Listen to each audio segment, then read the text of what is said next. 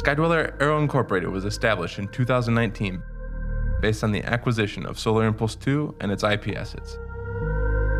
As a multinational company with global headquarters in Oklahoma City, Skydweller has brought together the leading aerospace engineers to create an airborne solution that will revolutionize the aviation industry. We are working to provide solar-powered, unmanned aircraft capable of achieving perpetual flight.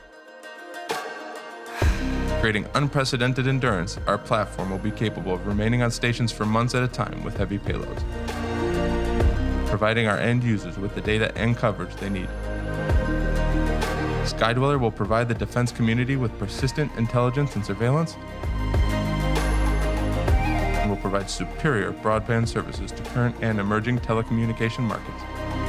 In addition, we will be pursuing opportunities to assist in emergencies such as forest fires and tornadoes by providing communications relay.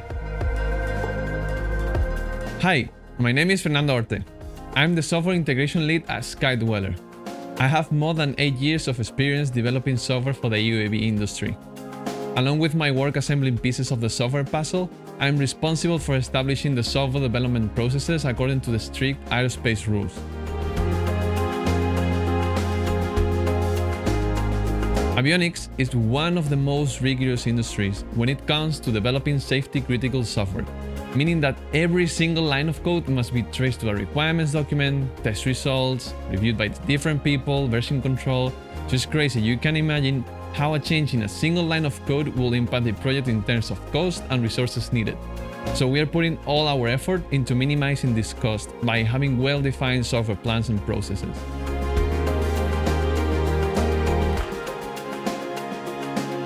Scaling the software team to be able to produce software quickly has been one of the biggest challenges that I face from a software management perspective.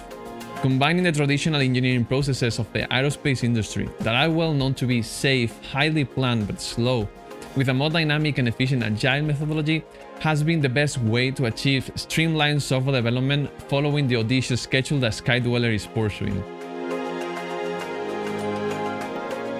Since Skydweller opened its offices in Madrid 1.5 years ago, the company has been growing, changing, and adapting to the worldwide situations, including COVID-19, very quickly. So to produce software, requirements, documentation, and all required artifacts at the same time that we were establishing how the company was going to handle software development has been challenging and enriching. It's incredible to see where we start and where we are today.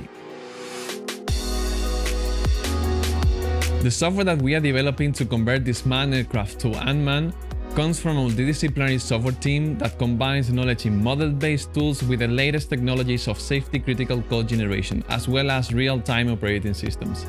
As an integrator, my job is to take code from several people and combine it into one single piece that will become the software running the aircraft. To do this, it's mandatory that we are all coordinated with a single source of truth, that is our main system and software architecture. So collaboration and communication have been fundamental to our success so far. We aim to create safe software that leads us to a successful flight from the very beginning. To make this possible, we are working and collaborating with many renowned multinational organizations in the aerospace industry. Hi, my name is Enrique Babillo. I'm a guidance, navigation and control engineer at Skydweller Madrid. As part of the GNC Group and the Flight Sciences team, we are working on all the aspects related to the aircraft dynamics. We develop models to simulate and analyze the dynamics of the aircraft and ultimately produce this flight control software. One of the most critical phases of flight for any existing high-altitude flight is the ascent and descent through low and middle altitude layers of the atmosphere. These are more turbulent than the higher ones hubs typically operate in. Since we are going to be operating in this region, we can expect to deal with a more dynamic environment compared to other similar systems. To face this tougher environment, the Skydweller aircraft is built stiffer, leading to a more easily controlled platform, not easily controllable though, but this introduces new challenges for low-level aviation.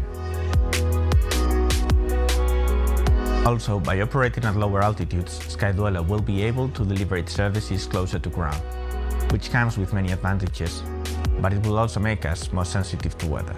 This means, for example, that we will have to consider both cloud coverage and cloud top altitude to ensure we are receiving the solar energy we need. This is especially critical during the night to ensure we are correctly positioned in the morning to receive energy when we need it the most and batteries are closer to depletion. Also, in this layer, the effects of the general weather are felt to a greater extent, such as changes in wind direction over time. All of this will add a greater degree of complexity and coupling in weather analysis and mission planning.